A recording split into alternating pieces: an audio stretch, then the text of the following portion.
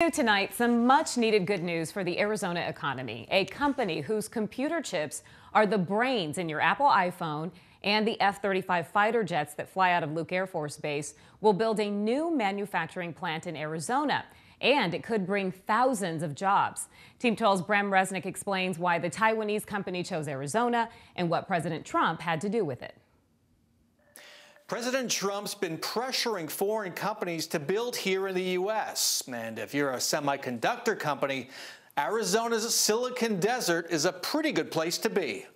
In your hand and in Arizona skies. The company that makes the brains for the iPhone and the F-35 fighter jet will soon be making computer chips here in Arizona. They're making everything smart. Taiwan Semiconductor Manufacturing is expected to open a computer chip plant here by 2023.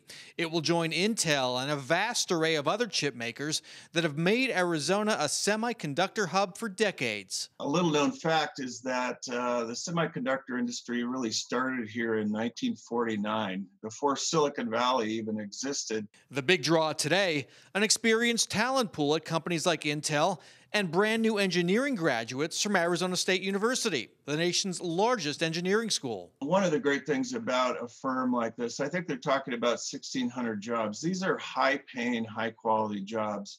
The average compensation at Intel, $151,000 a year.